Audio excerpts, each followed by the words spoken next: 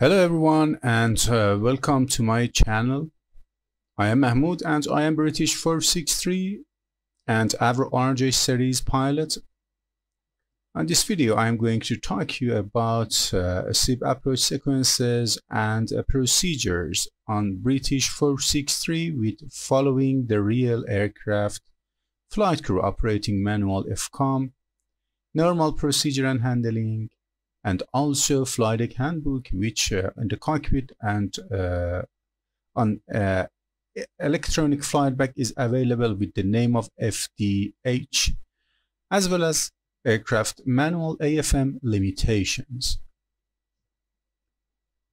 So also on this video I tried to have a full brief about some definition, which the important one is a steep approach definition, and have a look on British 463 equipments to fly a steep approach.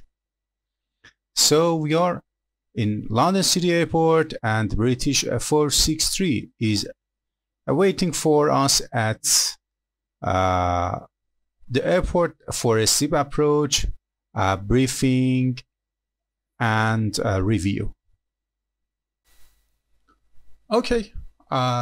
At the first stage, we should have a look about the general definition of a steep approach, which, according to aviation documents, the approach with the angle more than 4.5 or 4.5 degrees, it will call the steep approach. But there is a note in ICAO definitions that approaches with the angle more than 3.5 or 3.5 degrees, they will call a steep approach 2.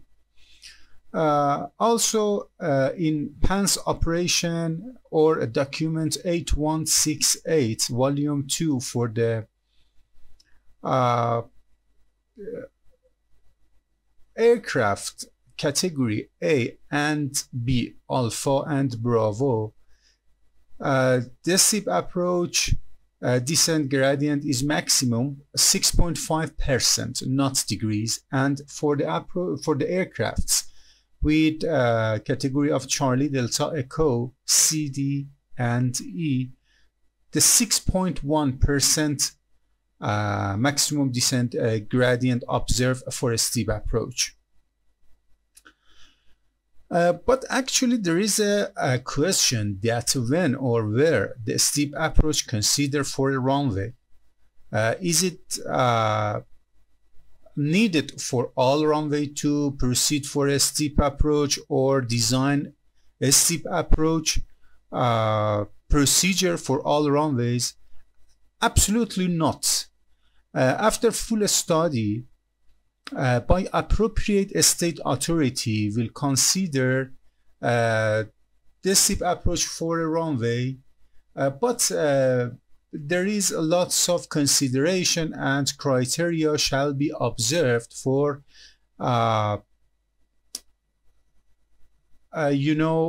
make approach a steep approach procedure.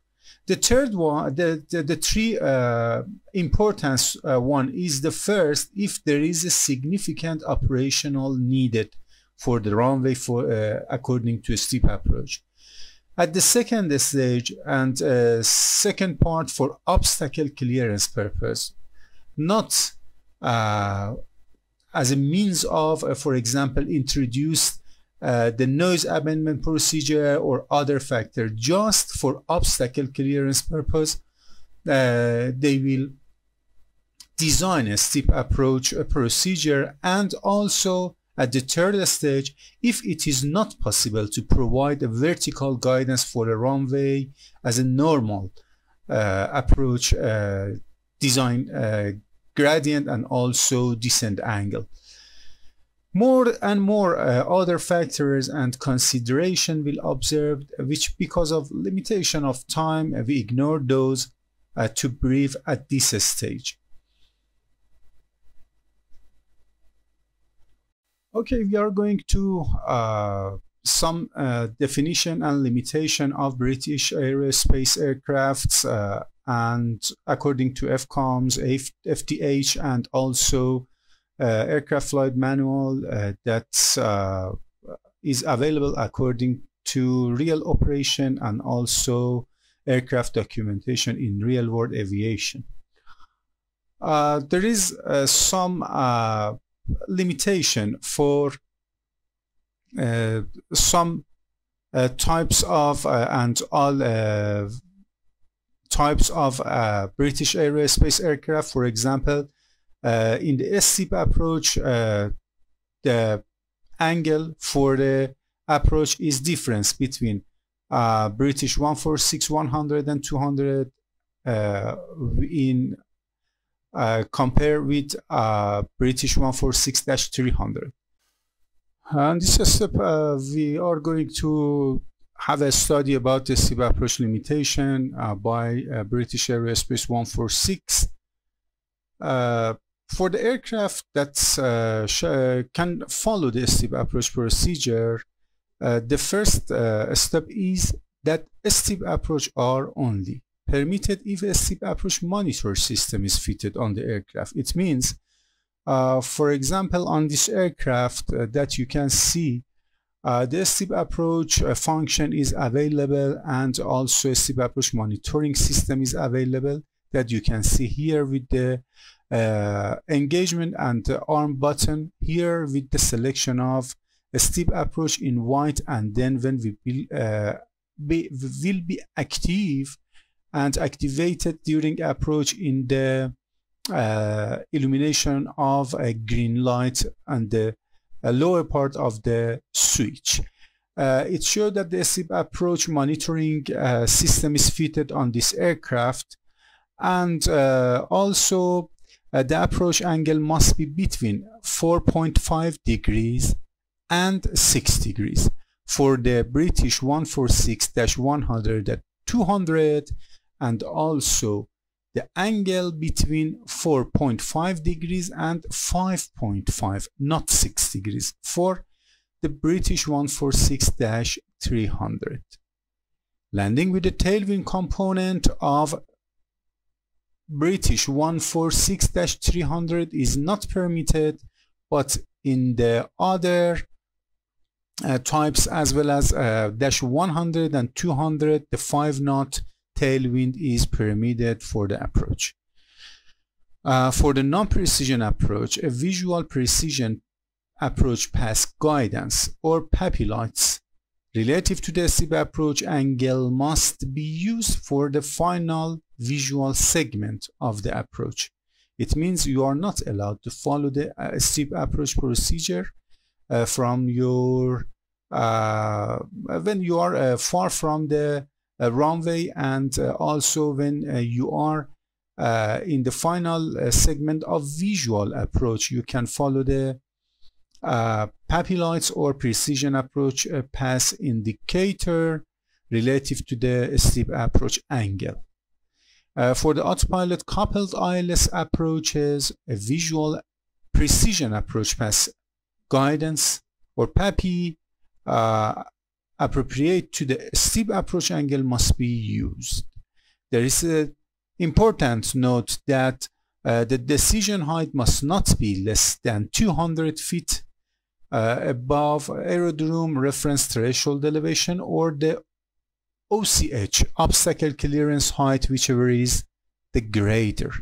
The autopilot may remain engaged down to 160 feet above aerodrome reference threshold elevation, provided it is coupled to an ILS glide slope and localizer. The other importance factor is the flap angle for the STEEP approach and landing must be 33 degrees. It means you are not allowed to follow the procedure in the lesser flap setting, as well as 24, 30, 18, and other approach is the aircraft flight manual permitted you for the all other approaches.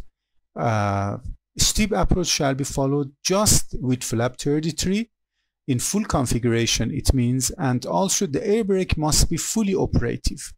At least 3 engines must be operative for the steep approach procedure. It means you are not allowed to follow the steep approach when you have the 2 engine alive on your aircraft. Steep approach system selection is the we have a switch that we talk about it already with the selection of a steep approach on this. It means in this switch, when you select the steep approach switch, it will become illuminate in white selection, and also this switch has a 2 annunciator, white and green. The white steep approach annunciator indicate that the steep approach function is armed. When the function become active, this white illumination will change to the lower part in green. That it means the function is activated. And also the white switch will extinguish when the green light is illuminated and activated. When the green steep approach annunciator is illuminated, the GPWS mode 1, which is excessive descent rate, boundaries are desensitized. But when the green steep approach light will illuminate, and it means the steep approach function will activate it. We have in general 3 items that the steep approach function become active. Once the following conditions are all met, the flaps are selected to 33, the gear is down and locked, and also the Scott switches are in the flight condition. It means when your flap is other than 33, or your landing gear is not down lock, and also one of the Scott switches sense that your aircraft is in ground mode on the ground, not airborne, the steep approach function will not activate it. If any one of this condition ceases to be met, the green annunciator will not illuminate also and extinguish, and also the white annunciator will illuminate, and it means that the steep approach, is armed, and also the EGPWS mode 1, which was the excessive descent rate, will return to their normal value.